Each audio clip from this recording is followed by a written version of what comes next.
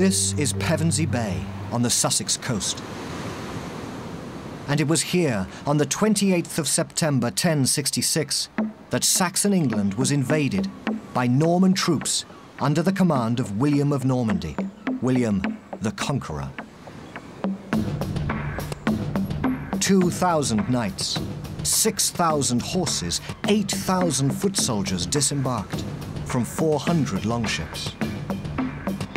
And 2 weeks later, on October the 14th, 1066, the Normans fought and won the Battle of Hastings.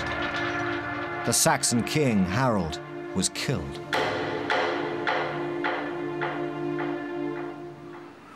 For me, this is the right place to start this story, because what happened here, if you like, was the very opposite of democracy. Democracy is the right of people to choose the way they're governed.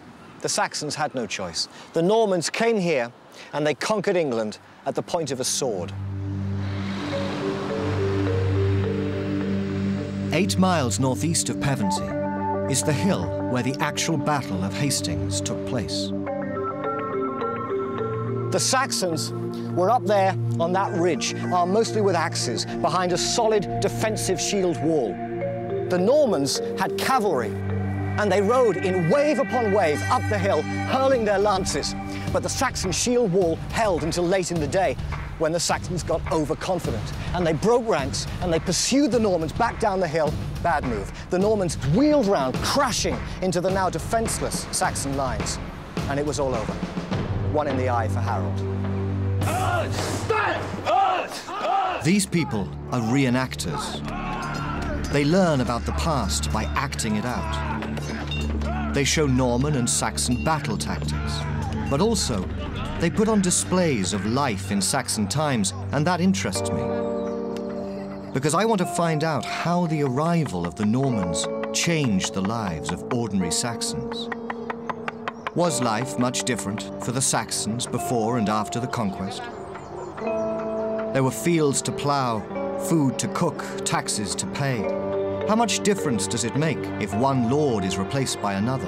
How much difference does it make to whom you pay your taxes?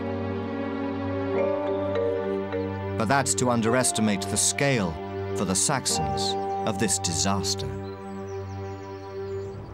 I'm following the route taken by William as his army moved north, circling London, mopping up Saxon resistance. And along the way, you can still see grim reminders of the oppression of the Saxon people.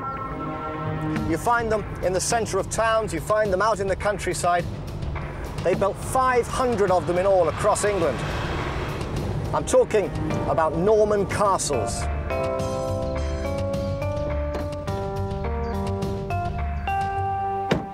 This is what's left of Pleshy Castle in Essex, and it's typical of the Motte and Bailey castles the Normans built at speed in the early years of conquest. That's the Motte. It's basically just an earth mound. It would have had a wooden tower on top. And this is the Bailey, with earth ramparts as a first line of defense.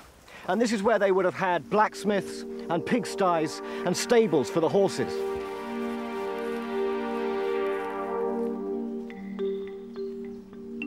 It's at a place like Pleshy you sense the control the Normans achieved.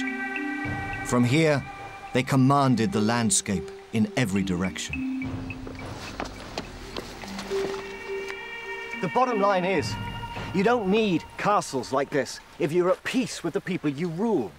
The Saxon lords who'd ruled England before the conquest, they built their manor houses down there amongst the villages. There wasn't the same sense of tension. Ruler and ruled, they were all Saxon alike. They'd lived together for generations. But with the Normans, the separation between ruler and ruled was so much more visible. The Normans were up here, a foreign conquering power. The Saxons were down there. And for the Saxons, these castles were like a constant reminder of their own powerlessness. Did the Saxons fight back? Of course they did. In the southwest, the fens, the borders of Wales. But resistance was met with savage reprisal. The Saxon chronicles describe the scenes from 1069, when Yorkshire rose in rebellion. William came here, we're told, consumed with anger, and he harried the land, killing the innocent alongside the guilty. Saxon food stores were torched, herds were butchered, crops were destroyed. Saxons that escaped death at the point of a Norman sword died of famine and disease in the months that followed. There were corpses littering the ground. Apparently there was no one left to bury them. England had never seen a king as powerful as William the Conqueror. This was a new kind of absolute royal control. Control of people and control of land. The reason the Norman kings were so powerful was that according to Norman custom, all the land was concentrated in the hands of the king. All England now was William's by right of conquest. And he gave out gifts of land to the bishops and to the barons who'd helped him fight. But they only owned that land in the king's name. And as a kind of rent, they owed William not just loyalty, but knights and foot soldiers to fight for him in times of danger. So it was his very control of the land that kept William strong.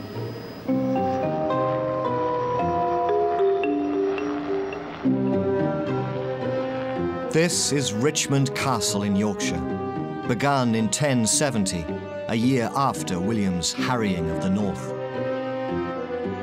The Normans now were building in stone. They were here to stay. In 1086, a year before he died, William the Conqueror commissioned a survey of the land of England, the Domesday Book. It listed the contents of every acre in the kingdom, every house, every barn, every sheep, every cow, every pig. William the All-Powerful was doing his sums, establishing the worth of his kingdom.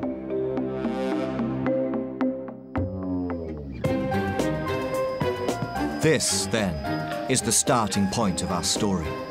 A country ruled by an all-powerful king, and a gulf between ruler and ruled. How and when, in the centuries that followed, was the power of kings brought into check?